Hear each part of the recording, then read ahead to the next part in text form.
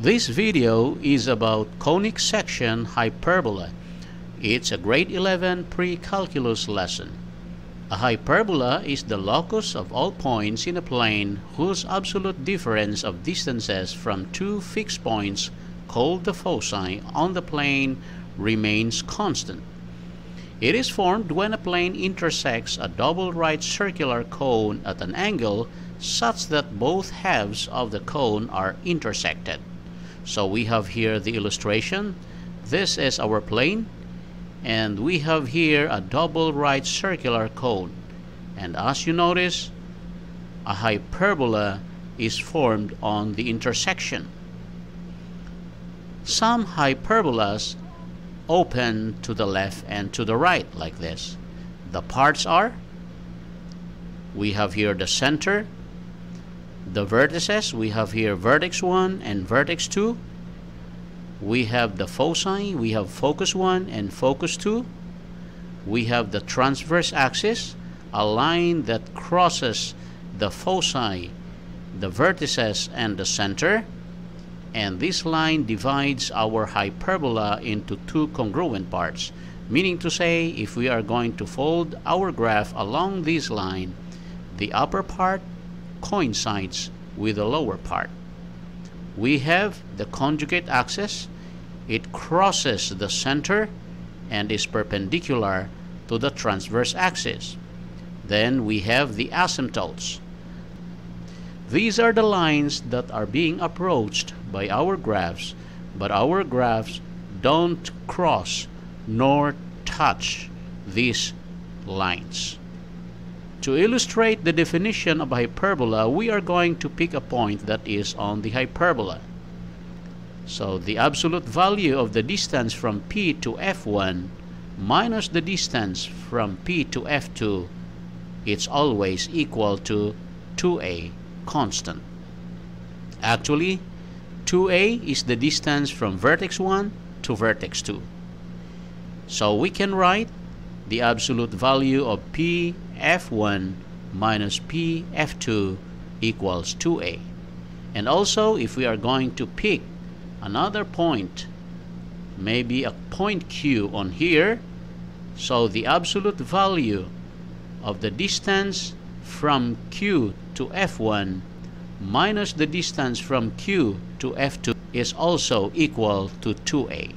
So we can write Q F1 minus Q F2 equals 2a. Some hyperbolas open upward and downward like this.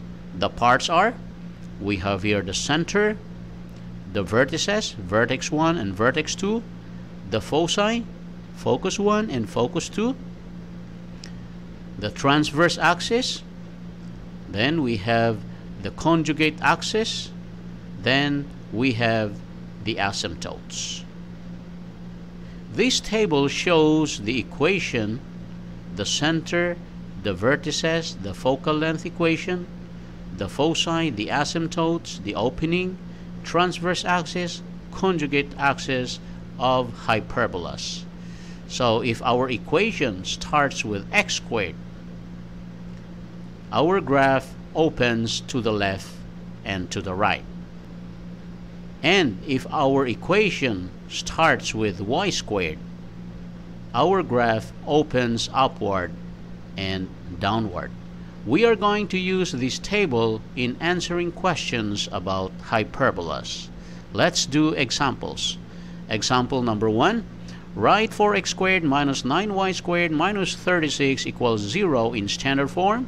Give the center, opening, transverse axis, conjugate axis, vertices, foci, and asymptotes, and graph. So this is our equation. It is in general form.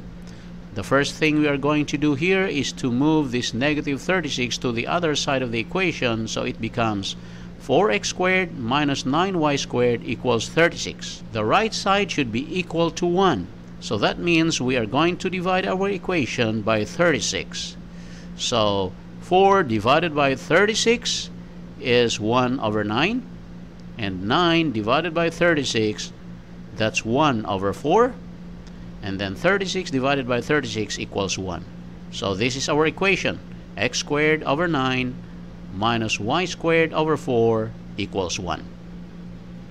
Now, since we already have the standard equation, we are going to complete the information below. Let's take note that our a here is 3, that's the square root of 9. Our b here is 2, that's the square root of 4. And to find c, this is our formula. C squared equals a squared plus b squared. So we are going to find c. So c equals the square root of 9 plus 4. So to remove the square here, we will just put square root of a squared plus b squared. So our a squared is 9, our b squared is 4. So 9 plus 4 is 13. So that means our c is square root of 13. Now our center here has coordinates 0, 0. It's here. Now for our opening, since our equation starts with x squared, our graph opens to the left and to the right. Now our transverse axis has equation y equals 0, this line. And our conjugate axis has equation x equals 0, which is this line. For our vertices, the coordinates are negative a0 and a0. Our a is 3, so that means negative 3, 0 and 3, 0. They are here. For our foci, the coordinates are negative c and 0 and c and 0. Our c is square root of 13, so that means the coordinates are negative square root of 13 and 0 and square root of 13, 0, and they are somewhere here. Now the equation of our asymptotes, we have y equals the positive and negatives b over a x. So our b is 2, our a is 3, so that means our equation is y equals the positive and negative 2 over 3x. Now to help us graph these asymptotes, we are going to use the values of a and b. So from the center, we move 3 units to the left and 3 units to the right. Then from the center, we are going to move 2 units up and 2 units down. We have a rectangle formed. Our asymptotes cross the vertices of our rectangle. So these are the asymptotes. Now we can draw our graph. So our graph looks like this. Example number 2, write negative x squared plus 4y squared minus 4 equals 0 in standard form. Give the center, opening, transverse axis, conjugate axis, vertices, foci, and asymptotes, and graph. So this is our equation. We are going to write it in standard form. So first, we are going to arrange. So we are going to move 4 to the right side of the equation. And then the first term should be positive, so 4y squared comes first. So this is how it looks like. 4y squared minus x squared equals 4. Then again, the right side should be equal to 1. So we are going to divide our equation by 4. So 4 divided by 4, that is just 1. So we have 1y squared. And then 1 divided by 4, it's 1/4. So we have negative x squared over 4. Then of course 4 divided by 4 equals 1. So this is our standard equation. Now since we already have our standard equation, we are going to complete the information below. Let's take note that our a here is 1. The denominator of y squared is 1, and the square root of 1 is still 1. And our b is 2. That's the square root of 4. And to find c, this is our formula. C squared equals a squared plus b squared. Let us solve for c. So c equals the square root of 1. This is a squared plus 4. This is b squared. 1 plus 4 is 5. So our c is square root of 5. So our center here has coordinates 0, 0. It's here. And for our opening, since our equation starts with y squared, it's up and down. Our transverse axis has the equation x equals 0, this line. Our conjugate axis has equation y equals 0, it's this one. Our vertices have coordinates 0a and 0, negative a. Our a is 1, so that's 0 and 1, and 0 and negative 1, they are here. Our foci have coordinates 0c and 0, negative c. Our c is square root of 5, so the coordinates are 0, square root of 5, and 0, negative square root of 5. They are somewhere here. For our asymptotes, our equation is y equals the positive and negative a over b x. Our a is 1, our b is 2, so our equation is y equals the positive and negative 1/2 x.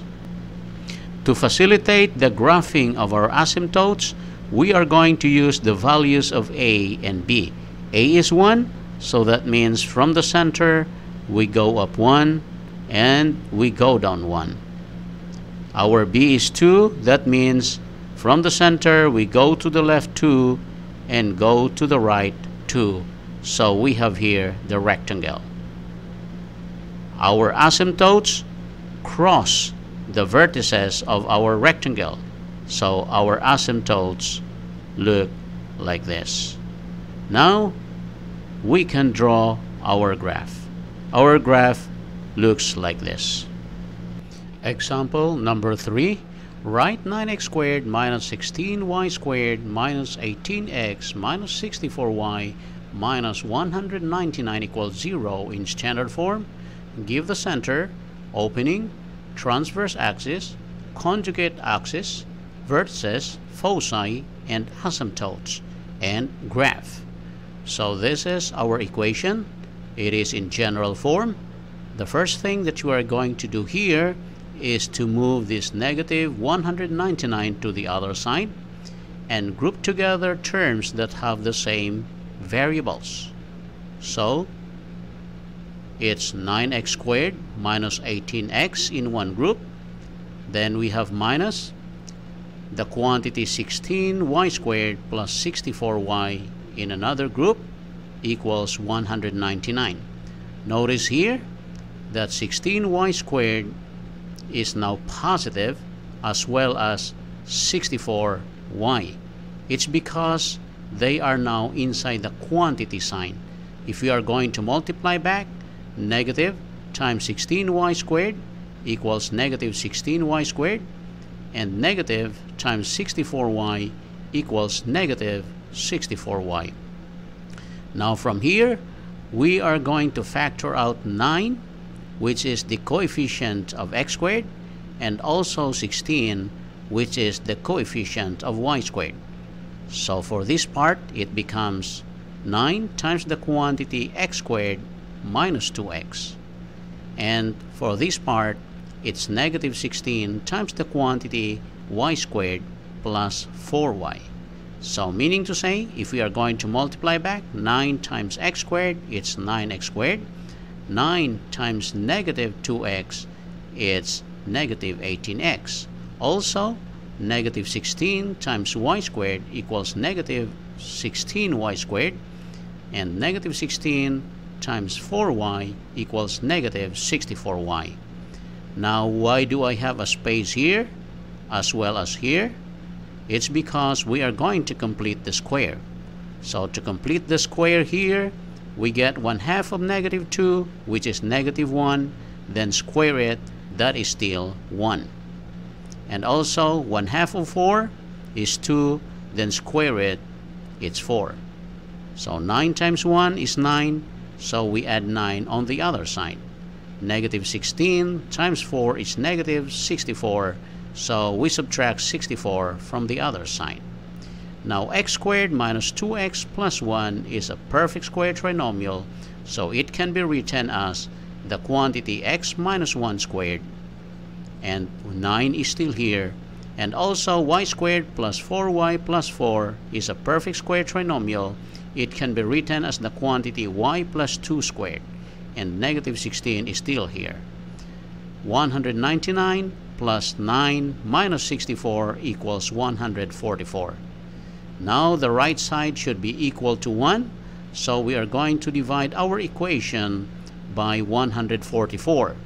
So 9 divided by 144 equals 1 over 16, and 16 divided by 144, it's 1 over 9, and 144 divided by 144 equals 1. So this is our standard form. Now, since we already have our standard equation, we are going to complete the information below. Let's take note that our A here is 4, that's the square root of 16. Our B is 3, that's the square root of 9. And to find C, this is our formula, C squared equals A squared plus B squared. Now, let's solve for C. So C equals the square root of 16, this is the A squared, plus 9, this is the B squared. So 16 plus 9 is 25, square root of 25 is 5. So our C is 5. Now for our center here, the coordinates are 1 and negative 2. Take note, it's x minus 1, h is positive 1. It's y plus 2, k is negative 2. And it's somewhere here. For our opening, since our equation starts with x squared, so our graph opens to the left and right. From our table, the equation of our transverse axis is y equals k. Our k is negative 2, so that's y equals negative 2, this line. And from our table again, the equation of the conjugate axis is x equals h. Our h is 1, so that means x equals 1, this line. From our table, the vertices have coordinates h minus a and k, and h plus a and k. So our h again is 1, our k is negative 2, our a is 4. Substituting these numbers into our formula, so the vertices have coordinates negative 3 and negative 2, 5 and negative 2. They are here. Now for our foci, from our table, the coordinates are h minus c and k, and h plus c and k. Again, h is 1, c is 5, k is negative 2. Substituting these numbers into our formula, the coordinates are negative 4 and negative 2, and 6 and negative 2. So they are here. Now, the equation of our asymptotes from our table, it's y equals k plus and minus b over a times the quantity x minus h. Again, our a is 4, our b is 3, our h is 1, our k is negative 2. Substituting those numbers into our formula, we have here the equation. Y equals negative 2 plus 3/4 times the quantity x minus 1, and y equals negative 2 minus 3 over 4 times the quantity x minus 1. To facilitate the graphing of our asymptotes, we are going to use the values of a and b. So from the center, we are going to move 4 units to the left and 4 units to the right. And from our center again, we are going to go up 3 units up and 3 units down, and we have here a rectangle formed. Our asymptotes cross the vertices of our rectangle, so these are our asymptotes. Now let's draw our graph. So our graph looks like this. Example number 4. Write negative 25x squared plus 4y squared plus 100x plus 24y minus 164 equals 0 in standard form. Give the center, opening, transverse axis, conjugate axis, vertices, foci, and asymptotes, and graph. So this is our equation. So the first thing we are going to do is to move this negative 164 to the other side, then group together all terms with same variables. We have here the 4y squared and the 4y.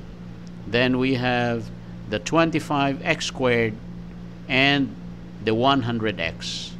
Notice here that negative 25x squared becomes positive 25x squared, and positive 100x becomes negative 100x. That is because they are now in parentheses. So if you are going to multiply back negative times 25x squared, that's negative 25x squared, and negative times negative 100x, that's positive 100x. Now the next step that we are going to do is to factor out 4 here, the coefficient of y squared, and 25, the coefficient of x squared. So for this part, it becomes 4 times the quantity of y squared plus 6y, and for this part it becomes negative 25 times the quantity x squared minus 4x. So we have 164 on the other side. Now we are going to complete the square here. So 1/2 of 6 is 3, 3 times 3 is 9, so we add 9 here. 1/2 of negative 4 is negative 2, negative 2 squared is 4, so we add 4 here. Now 4 times 9 is 36, so we add 36 on the other side.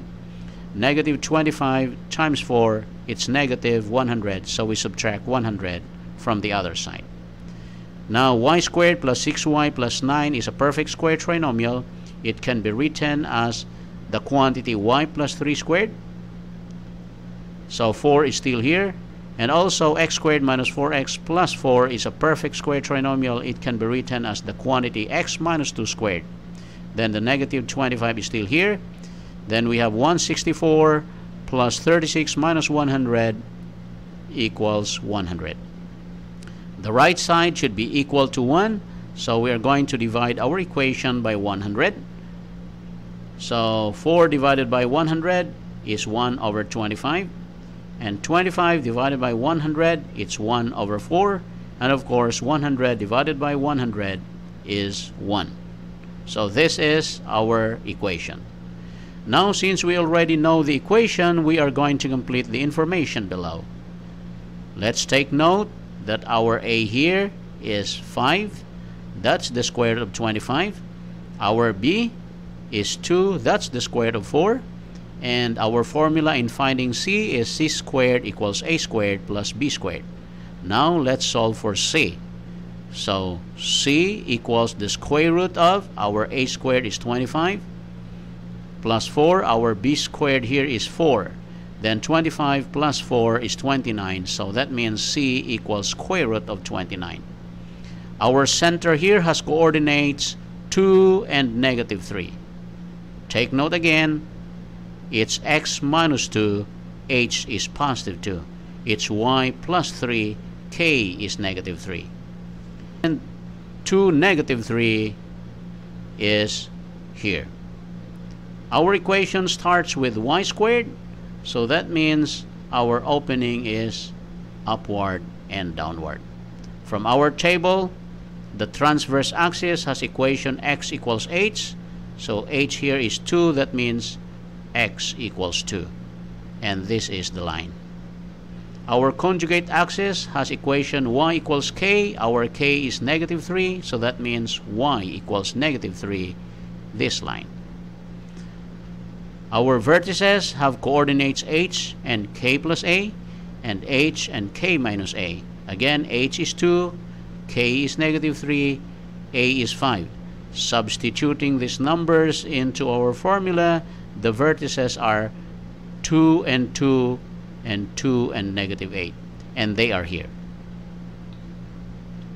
For our foci, the coordinates are h and k plus c and h and k minus c. So again, our h is 2, our k is -3, our c is square root of 29. So the coordinates are 2 and -3 plus square root of 29, and 2 and -3 minus square root of 29, and they are somewhere here. Now for our asymptotes, the equation is y equals k plus and minus a over b times the quantity x minus h. Again, our a is 5, our b is 2, our h is 2, and our k is -3. Substituting these numbers into our equation, we have y equals -3 plus 5 over 2 times the quantity x minus 2, and y equals -3 minus 5 over 2 times the quantity x minus 2. To facilitate the graphing of our asymptotes, we are going to use the values a and b. So, from the center, we are going to count 5 units up here, and then 5 units down here. And again, from the center, we are going to count 2 units to the left and 2 units to the right. So this is our rectangle. Our asymptotes cross the vertices of our rectangle. So these are the asymptotes. Now we can draw our graph. Our graph looks like this. Thanks for watching, guys. This is Teacher Regil. Keep safe.